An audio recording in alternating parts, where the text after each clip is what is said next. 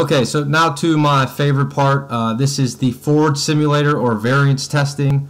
What this button right here allows the user to do is to simulate how this strategy should perform, create a distribution of expectations, this many trades into the future, if the win percentage were to vary by 5%, and then you can adjust all of these values.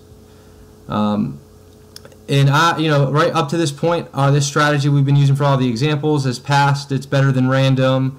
We've sized it appropriately, and now we're going to go ahead and forward simulate it into the future. And we find, so this is the simulation, and you can see that it is essentially a coin flip.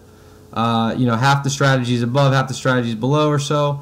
1,000 trades into the future. This thick blue one can be turned on and off. That is the actual back test that we saw in the individual equity curve.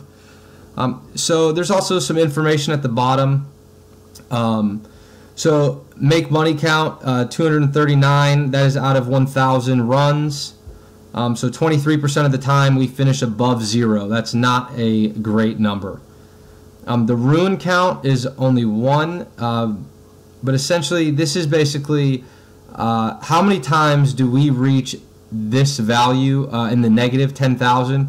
Now, we don't see it here, but that's because we've ran 1,000 simulations, and this will only plot the first 300.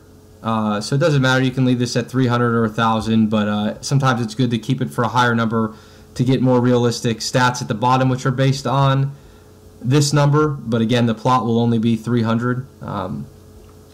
So again, some other stuff. You can see the average profit of all the runs, the average drawdown of all the runs, 95% confidence that our profit should be between these values, and 95% confident that our drawdown should be between these values. And after running this simulator, our expectations should be quite depressed regarding this specific strategy that we thought was good enough. Maybe we did up to this point. So again, another really cool tool to make sure that you're putting your money behind the best stuff.